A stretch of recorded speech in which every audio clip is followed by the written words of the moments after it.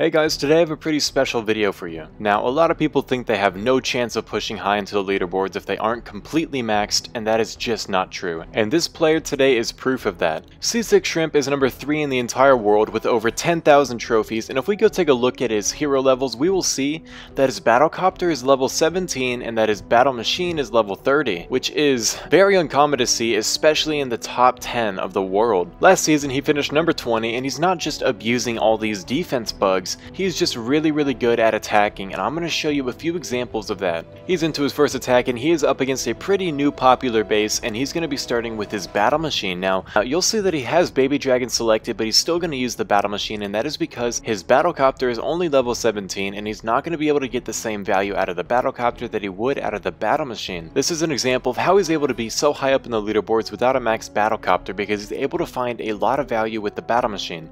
So he's going to let this Battle Machine walk around the base, and you'll see there's a lava launcher exposed all the way on the outside. So what he's going to be able to do is have his Battle Machine walk towards it and take it out. Now this is important because if you'll look, you'll see he has 2 cannon carts selected, and these cannon carts are going to get a lot of value. So now with their biggest worry gone, he's going to be able to send them both in at once. The Battle Machine's tanking for this archer tower, and look what else can hit them. In this area, there is no defense that can outrange them. They're all on the other side of the base, so he's going to be able to put them into the mortar mode and just let them get a lot of value. Now they can reach the Roaster, the Mega Tesla, and the Air Expo, and considering he has Baby Dragon selected, that's just going to leave 1, 2, and 3 defenses that can still hit air. So we're going to go ahead and speed this up a little bit. Watch this cannon cart work all the way throughout the base. There goes the Roaster, and now he's going to target onto the Expo. And now once he gets it taken out, he's going to send in all his Baby Dragons, and here they come. So here comes the first one on the clock tower. He has another one on the gold storage, and now he's going to send one on the laboratory out of range of the air bombs. And currently, he's taken out nearly every single big air defense before even placing down his Baby Dragons. So this is going to be a really easy first stage. I mean, he still has all these Baby Dragons moving around the base. He's going to use the ability on this one. It just kind of cleared out a bit. And with that said, he has 3 Baby Dragons still alive on the second stage. So he has 3 Baby Dragons, 2 cannon carts. He lost 1 troop in this entire stage along with the Battle Machine. And let's go see how he takes down this next stage with the level 17 Battlecopter. First he starts 2 cannon carts all the way down at the bottom, and they're going to be able to get in range of this cannon and then into the range of this cannon and both the air defenses. Now he's starting his Battlecopter all the way in the corner. There's a Tesla just sitting there upgrading, so that's going to be pretty easy for him to take it out. And you'll notice he's putting it onto this elixir storage, and what this is going to do is it's going to let the Battlecopter fully regenerate his ability before he starts getting hit by any defenses. You'll see he's barely on the edge of this air defense, so it's going to get to the full ability. And with such a low Battlecopter that's going to take a lot more damage than usual, this is a very important tactic to make sure he's not just dying without getting any value. So he's already taken out one of the air defenses. Now he's going to go and send in the cannon carts for the next one. He's going to go after the builder hull first, unfortunately. But what he's going to be able to do is, finds a Tesla, but luckily he's going to disable one of the mortar modes and take it out really quickly. And he should probably, what he's definitely going to do is send in a Baby Dragon. Look how much base is left, and look how much time is left in the replay. 12 seconds. So I hope you're ready, because we're going to see this base get taken down in 12 seconds. Here it goes. All these Baby Dragons surrounding the entire base. Has 3 undeployed, 2 undeployed, and he has 2 that he's just going to leave undeployed with 2 cannon carts still working, 5 Baby Dragons, 2 cannon carts, and the Battlecopter still alive. An absolutely insane attack by him. We're into his next replay now, and he's up against Gaming Guides HD, and he's not just a one-trick pony with these Baby Dragons, because you'll see he's also good with P.E.K.K.A.s. So let's go see how he takes down this base. Alright, he's going in with the Battle Machine onto the corner on the clock tower, letting it charge up its ability. He's bringing in 2 bombers instead of just 1, and I guess he's not going to be needing a cannon cart anywhere on this stage, so it makes sense why he's doing that. And let's go see how much value he's going to get out of these P.E.K.K.A.s and this Giant. Now, this Giant will be able to tank, I think, the Mega Tesla, the double cannon, and these archer towers, a lava launcher. Barely out of range of the double cannon, unfortunately, and now he's starting in all 3 of the P.E.K.K.A.s. And look what the bombers did. They opened up both compartments, and they're going to continue moving forward into the base, opening up more compartments as they go. The Giant took out the entire Crusher, and he still has a little bit of health left. He's tanking for the Mega Tesla. He uses the ability on it to make sure it goes down before it damages any of his P.E.K.K.A.s. And here come the Bombers coming in complete clutch. opening up this whole compartment, and look at the battle machine taking out the crusher, and the last bomber opens up the rest of the compartments, and he is easily walking through the space with still 2 P.E.K.K.A abilities, 2 P.E.K.K.As, the battle machine, and 2 bombers. So the only troop he lost in this entire raid was just the giant, and this is an absolutely crushed first stage, and now we're going to go on to the second stage. Let's see how he takes this one out. I mean, with so much value done on the first stage, it's almost a given he's going to absolutely destroy the second stage, but still, let's see how he does it. He's sending in the battle machine from the corner yet again, and he's probably going to be sending in the bombers. Oh, this is an interesting approach. So with his battle machine, he's letting it be tanked by the giant. Unfortunately, the giant walks away, but he has all his P.E.K.K.As going in now, and look how he spreads them apart to make sure they're going to go into 2 separate compartments. These 2 are going to focus on these buildings, these are going to focus on these buildings, and then they should go separate ways unless these guard post units do some work. So his battle machine already got his ability. Unfortunately, the guard post units did make them all go the same direction, but 1 P.E.K.K.A ability kills most everything. Gonna use another for these zappies, and maybe even another, does he? No, he still has 2 bombers working around the base, and look, almost every single wall is taken down here.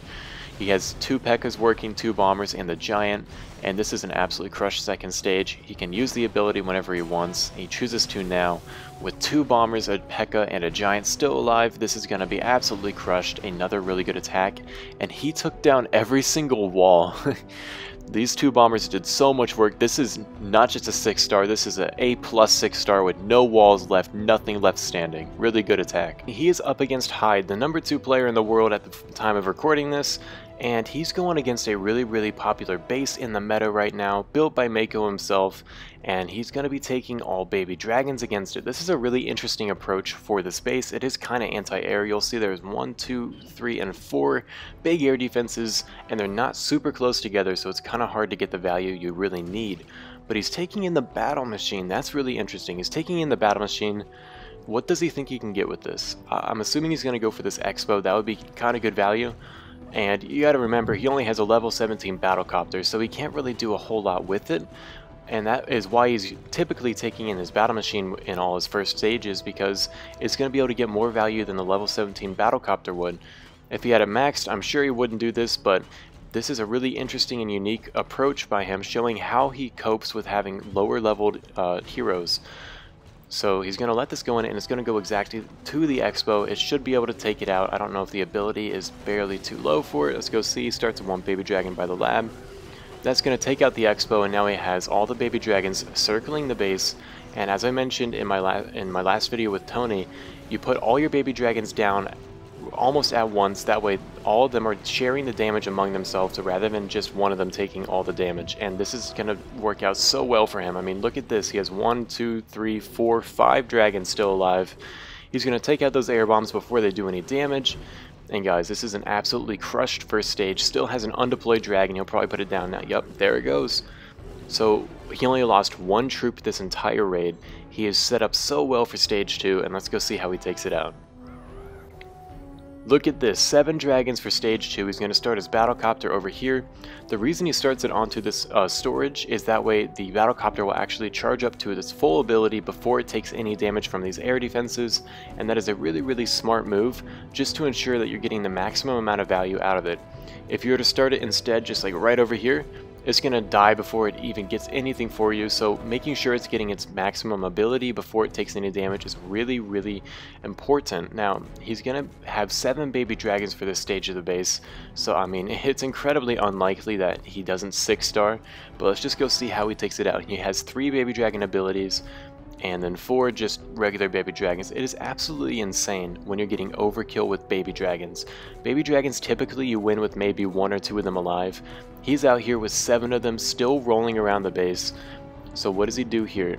He's going to be in the range of the air defenses here soon. There he is, and look how much damage that battlecopter takes. But it's alright, he has the baby dragons coming in to support it. They can use their ability and pretty much take out everything attacking him. Here's the first baby dragon, uses its ability. There goes one of the air defenses. Here comes the second one, gonna take out the next air defense. And now he doesn't even need any more baby dragons on the base, but he's still gonna use them just because why not? He has 1, 2, 3 baby dragons still alive and 2 undeployed. but an absolutely insane first stage attack, and he is truly one of the best Baby Dragon attackers here, even with the level 17 Battlecopter. We're into his next replay here, and he is up against Gaming Guides HD. Now, Gaming Guides HD is one of the best players in the world. He's been to multiple tournaments, and he's going to go ahead and just take the ground approach to this base. Now, Gaming Guides HD has modified this base to make it a little bit more difficult against ground, actually, because that is what it was most weak to. This Mega Tesla over here, if you sent 2 Hog Gliders into it, you could easily take it out. So, Gaming Guides would put a Tesla over here and air bombs over there, so it's a pretty difficult approach for ground now, actually, but he's going straight into it, and he's going to be going to get this double cannon. That's a pretty good read there, but it might be trapped. Does he get hit? No, he does not. He is doing pretty well. Gonna get that clock tower down by activating the mortar onto it, and now all he has to do is, once this compartment is down, is probably send 1 giant into this roaster, and if it got to the air defenses, then it would tank both double cannons, the Mega Tesla and the giant cannon, so that could be huge value. So let's see where he decides to go with it from here. Unfortunately, the cannon cart is targeting the builder hull before the double cannon, which is going to kind of hurt him a bit, but he's just going to keep going with his battlecopter. It looks like going for the Mega Tesla. So it's just a really slow build up here to the very beginning. You want to make sure all the things you need are down, and now he's going straight into it. He's going to send his giant in. It gets hit by a spring trap, and it doesn't tank for the battlecopter like he wanted it to, but it's still alright. He's tanking both the double cannons with this giant, and now he's going to send in another P.E.K.K.A. This Mega Tesla is all but taken care of by the Battlecopter, and now they're going to take care of this Expo, make sure they get it down pretty quick. And you're seeing, with this Battlecopter being level 17, it is making it a lot more difficult for him to actually get some work done with it. But he just is so good with these strategies, it doesn't even matter, and he's going to just walk through the space. Going to use his first ability onto the Archer Tower, and the next one onto the Crusher, and he still has 2 P.E.K.K.A.s, a Bomber, and a Cannon Cart moving around this base. That Battlecopter gets down the Crusher in the nick of time, and now he just has a Tesla to worry about. This is all but crushed. We're going to go just speed it up a bit and go to the second stage. We're into the next stage now, and with a ground army, this isn't exactly the best base to go against. He has the Crusher over here, 1, 2, 3 cannons protected by this mortar, so it's going to be a little bit of a difficult approach here. And so let's go see what he's going to do against it. Now, if I were him, I would be going straight for this Crusher with the ground attack. You can barely outrange it with the Cannon Cart. Unfortunately, the majority of the time there are Teslas around this area, which makes it a pretty risky approach to try and go after, but it is the best approach you can do. So let's go see where he decides to go. He switched to a giant, now he has 2 Cannon Carts, and how is he going to approach this base? Puts both cannon carts all the way at the bottom. That's exactly where I said he should really put it. And now they're going to be able to reach that Crusher. And what that does, putting 2 cannon carts there, means that if there is a Tesla, he should be able to take it down before it actually takes out his carts. And at the worst, it'll only take out one of his carts. So he's going to go to the elixir storage, and is he starting anything yet? No, he's going to go to the elixir storage with the cannons. He wants to get down that Crusher, because once the Crusher's down, his P.E.K.K.A.s are going to have no issue whatsoever walking through the rest of the space. So he's going to move them up a little bit, and there's the Tesla. He finds a Tesla. He's going to be able to use both the cannon carts on it. Hopefully, I might be able to get it down in time. Come on, the last hit. Barely not in time, but it's alright. He's going to be able to get that Crusher now, and he is free to start his second stage of the attack. So he only has 2 P.E.K.K.A.s, a giant, and the battle machine left, but with what's on the base, that's not the big a deal. He's starting his battle machine all the way in the top corner now, and he's just going to probably break into this compartment. He just needs to open up this compartment, that way everything's open and he's set. Here comes the Bomber, getting a really good value there, opening up the majority of everything. That last cannon compartment isn't opened up yet, but the cannon cart can actually take it out on its own. Now he's going for the Archer Tower. He's not putting it too far into the range of the Archer Tower, just in case there's any traps or push traps that would kill it. And look, a Tesla pops up over here, so he's kind of lucky his cannon cart didn't go that direction. So now he's going to wait for his battle machine to go through the full ability. He's going to take out all the zappies with it, and at this point, this base is absolutely crushed. He still has 1 P.E.K.K.A. with the ability, 1 P.E.K.K.A. without it walking across the base. There are the traps I said he was probably worried about. And this is an absolutely crushed base. Another great attack by C6 Shrimp, showing his versatility with strategies. I want to thank C6 Shrimp yet again for letting me show him off. It was absolutely crazy to see his attack, seeing him attack live, and just watching this level 17 Battlecopter absolutely demolish bases, which shows you that even if you're low leveled, as long as you're good enough, you can push all the way to the top. So thank you C6 Shrimp for showing us that. Now, guys, we're going to be doing some events very soon, and in order to be notified about those, you should really join my Discord. In my Discord, we're posting base links, attacking advice, talking with some of the top players in the world, so be sure to check that out. It'll be in the description, and thank you for watching. I'll see you soon.